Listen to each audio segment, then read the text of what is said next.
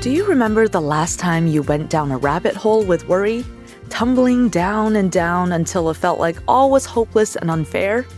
I do. It's a situation we all find ourselves in from time to time. Welcome back to Savvy Psychologist. I'm your host, Dr. Jade Wu, and every week I'll help you meet life's challenges with evidence-based research, a sympathetic ear, and zero judgment. Our brains are designed to look for problems and anticipate threats. We can't blame them for sometimes going overboard. But we can talk about certain mental snares and patterns that our brains can get into so we can be better prepared to get out of those thinking traps.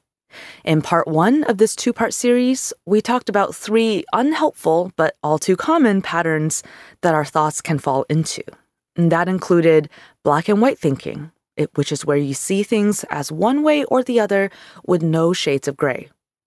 We also talked about jumping to conclusions, where you convince yourself that something is true despite not having any evidence. And of course, the mental filter, where you only look for evidence that supports your beliefs, knowingly or not. You can stop struggling and find balance if you learn to catch yourself when you start forgetting about middle grounds, time traveling and mind reading, or acting like an overzealous defense lawyer. Now today in part 2, let's look at 3 more common thinking traps that keep us hooked to the struggle. This is trap number 4, emotional reasoning. I feel so embarrassed. I must have made a fool of myself.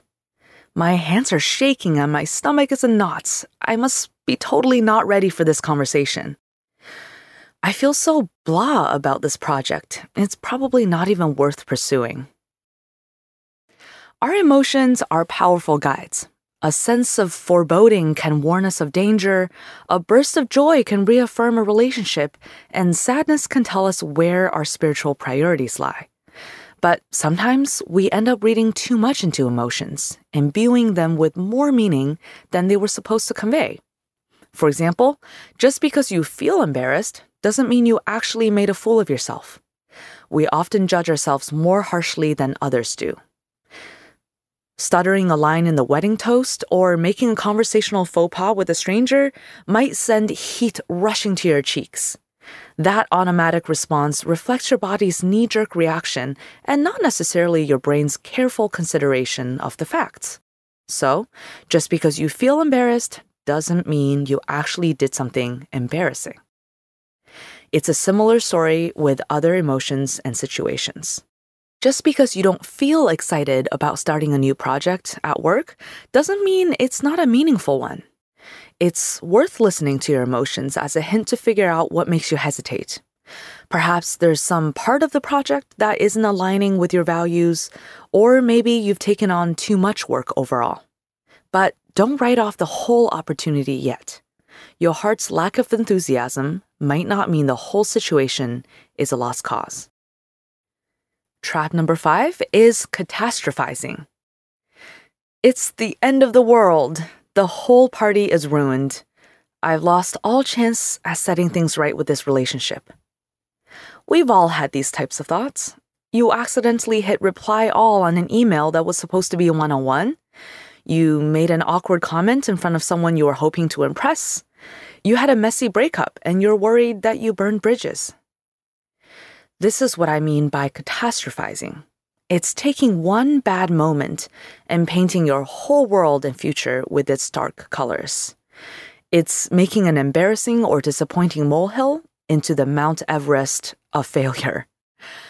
Let's put things in perspective. Can you think of anyone else who experienced a less than glamorous moment and survived to tell the tale? How about Beyoncé and other megastars?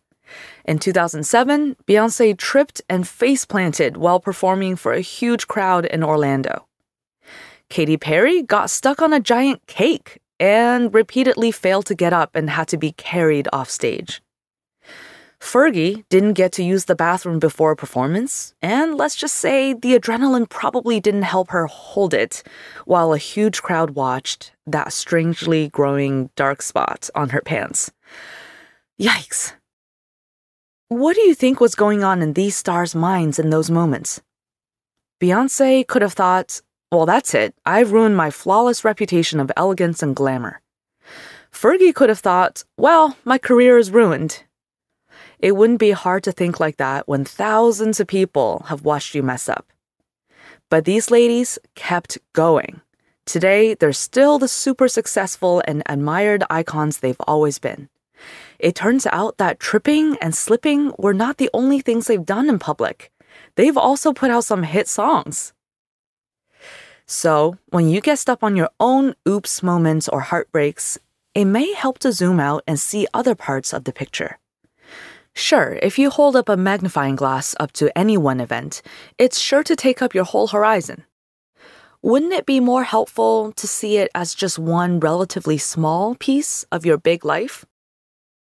And trap number 6, which is last but certainly not least, holding on to should. I shouldn't have to tell her why I'm upset. She should already know. I shouldn't have been so naive after getting my heart broken. My boss shouldn't pick favorites. She should promote me because I'm the most productive person here. Of course, it can be useful to say a passionate should sometimes. Like when you're a legislator trying to write a law to guarantee basic human rights for people. But in a lot of everyday situations, holding stubbornly onto should is like shackling yourself to a wall and complaining that you can't leave the room. It sure can feel like your partner should know that her careless remark hurt your feelings. But what if she doesn't? What if she didn't mean to be hurtful and is oblivious about how her words made you feel? Insisting in your mind that you should know only keeps her in the dark longer and keeps you simmering in your dissatisfaction. In the end, who pays the price for this should? When the should is about someone else, you get mad and stew in resentment. When the should is about ourselves, we feel ashamed and miserable. I wish our collective passion for how things should be could change this, and sometimes it does. The idea that women should be considered full citizens led to social movements that eventually got us the right to vote. I'm personally quite grateful for all the shoulds that the suffragettes shouted. But unfortunately, the world and sometimes our actions can be full of injustice, misunderstanding, and disappointment. In our own lives, we get to choose the battles we fight. If there's something you value enough to stake your shoulds on it, no matter the effort and risks involved, go for it. But if it's not a fundamental life value at risk, but rather a conflict that could cost you your relationships, energy, and good spirits, try letting go of the should. Replace "it should be" with "I wish it were" in your mind. Then see what you can work with to improve the situation. Don't forget that with all the thinking traps we've reviewed here and in part 1, it's all about finding more balance and flexibility. The point is not to turn negatives into positives. That kind of emotional alchemy is not so easy or sustainable. Instead, we're trying to be more in touch with reality by looking for facts, looking at the whole picture, and letting ourselves out of the should cage. Thinking traps don't have to keep you ensnared. When you learn to recognize them, you can set yourself free. And with that, I'll set you free for the week. You are welcome to go and check out other podcasts like other episodes of The Savvy Psychologist, which you can find on Apple, Spotify, or wherever you get your podcasts. If you'd like more psychology tips delivered straight to your inbox, subscribe to the Savvy Psychologist newsletter. You can also find me on Facebook and Twitter. I'm at QDT Savvy Psych and at Jade Wu PhD. Savvy Psychologist is audio engineered by Steve Rickyberg and edited by Karen Hertzberg. As always, Savvy Psychologist is strictly for informational purposes and does not substitute for mental health care from a licensed professional. Thank you so much for joining me, and I'll see you next week for a happier, healthier mind.